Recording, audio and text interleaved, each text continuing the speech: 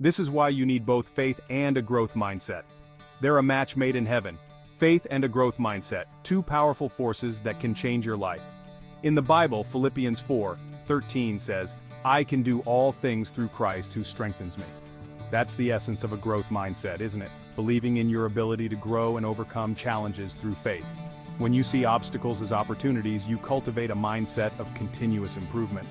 As Carol S. Dweck said, in a growth mindset, challenges are exciting rather than threatening.